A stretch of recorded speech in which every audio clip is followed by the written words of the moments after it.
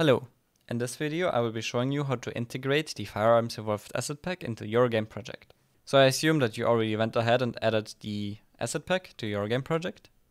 Now if you want to use the player character that's provided in this asset pack comes with a player character that has a pretty basic movement controller, so you can jump, you can sprint, you can crouch. If you're fine using this, if you don't have your own already, then you can just go ahead and play. Make sure that you have the world settings window here, and you need to use a game mode that actually uses the BP FPS player controller and the BP FPS player character. But if you already have a player character, you don't want to use the one that's provided, I will show you how to do this right now. You can create a new player character. We call this BP test character. So I also assume that you already have a camera on your player character. Then the first step that you need to do is you click add. You add an arrow component, which is a child of the camera. You can name this anything you want. I will call this BulletOrigin. And you want this arrow to be centered in the camera. Now you need to go here, type in tags, and add the BulletOrigin tag. Why do we need to do this? This is where the bullets will spawn. All of the bullets in this pack actually spawn from the camera, not from the rifle. So you need to create this arrow so that your weapon knows where to spawn the bullets from. The next thing that you need to do is add a reserves component, AC FPS reserves, just add it to your player character. This reserves component stores all of the ammunition that the player uses to reload the weapons. If you don't have this component, you cannot reload your weapons. Finally, you need to pass on a reference for your HUD, or if you don't have a HUD, you need to replace it on the firearm. So here it's trying to get a reference to the player HUD. If we want to use the pre-existing player HUD on our own character, we can do that. On begin play, we just say create widget.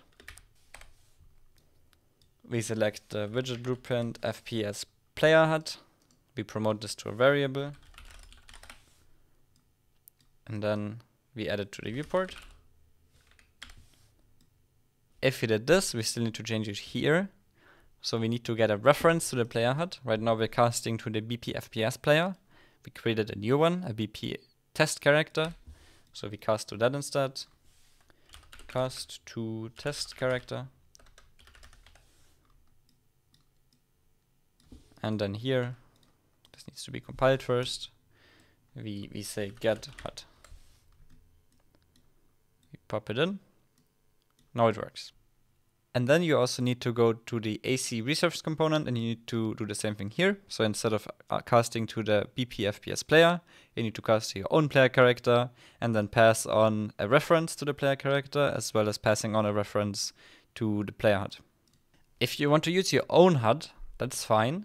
I recommend right-clicking the player HUD down here on the runtime and you say find references. This is where the firearm tries to call the player HUD. So here it's set.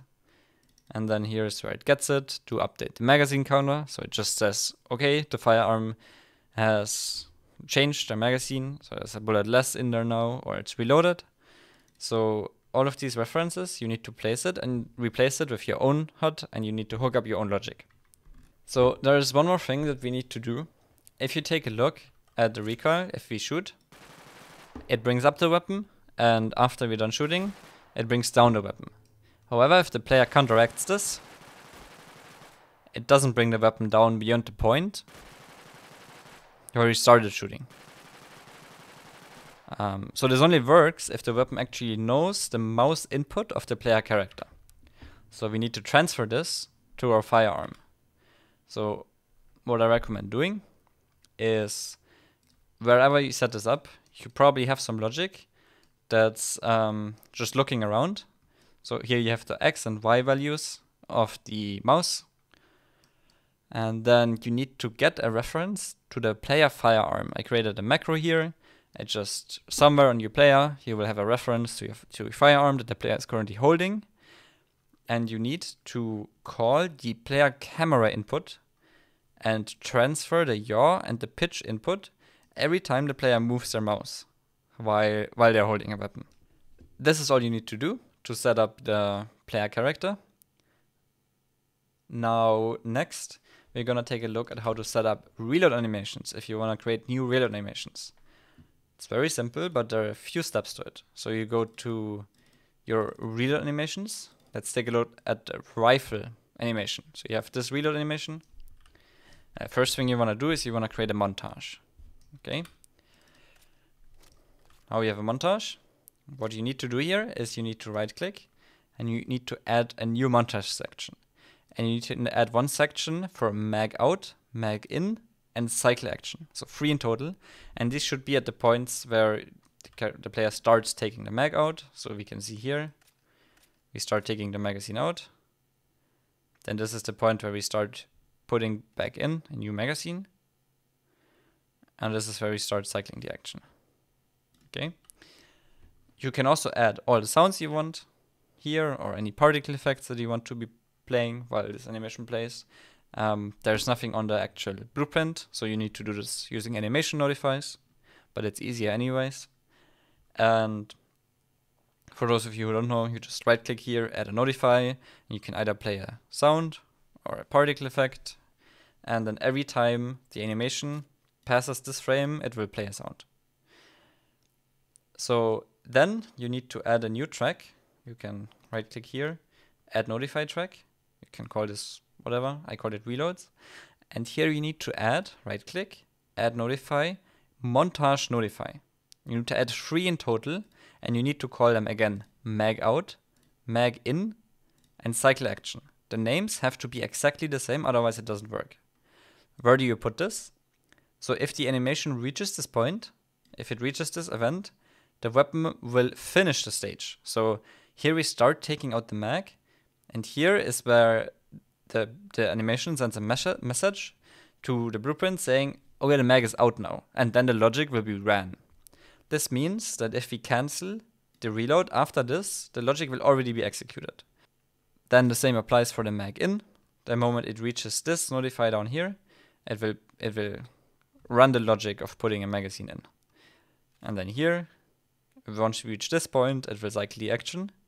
So for example, if you have a long reload animation and you put this earlier into the animation, then the player can actually cancel this. So it does this, and at any point now, the animation is still playing, but if the player cancels, the logic is already executed.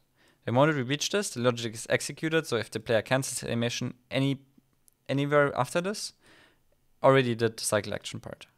So basically mag out starts here, this is where it ends. Mag in starts here, this is where it ends. Cycle action starts here, this is where it ends. This is all you need to do.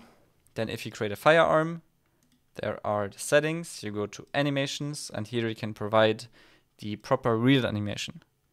This reload animation, as said, needs to be set up properly. Otherwise the reloads or the staged reloads won't work. That's all for this video. If you have any questions, join the Discord server. You can ask me any question there. I'm happy to help you out. Otherwise, you can also take a look at the online documentation. Everything's explained in a lot of detail there. Or you can check out my other videos.